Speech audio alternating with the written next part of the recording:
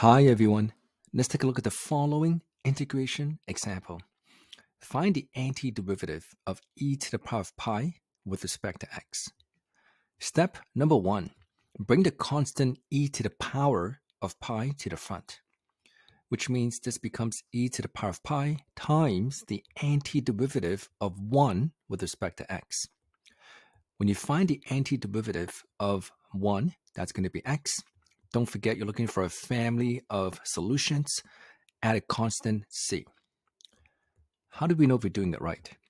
Spend 1 extra minute. Double check. Double check means if you write down y equal to e to the power of pi times x plus c, and you find the derivative dy by dx, ideally you would get the question back. And in fact, when you do find a derivative of e to the power of pi times x, that's going to be e to the power of pi.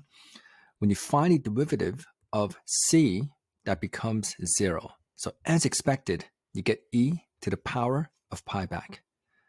I hope this makes sense.